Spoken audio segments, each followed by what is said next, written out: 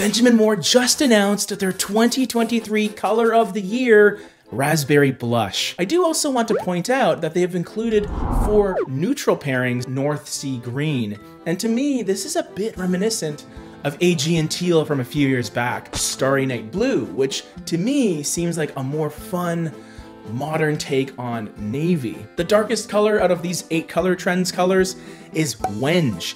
And instead of going with an off black or a charcoal gray, we have a really deep chocolate brown. Tofino Sunset, which seems like the safe color choice of the palette. The other neutral in this palette is called New Age. Savannah Green is the closest color to what I would have wanted. And even though I was sort of gunning for mustard, Cinnamon is a color that I think a lot of us were expecting to see being represented as one of the next big colors. But the honors of the actual color of the year went to Raspberry Blush.